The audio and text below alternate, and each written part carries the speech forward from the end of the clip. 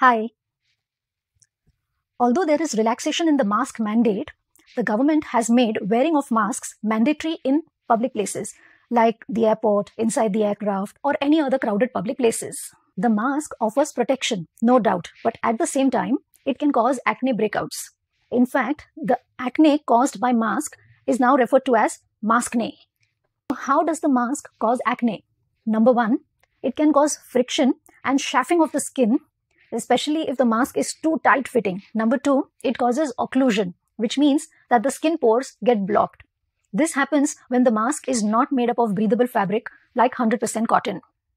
Number three, your breath trapped beneath the mask makes the skin warm and moist, giving rise to a perfect breeding environment for bacterial activity. Moral of the story: avoid ill-fitting masks. Choose masks made up of breathable fabric. Step up your skincare and hygiene while wearing masks.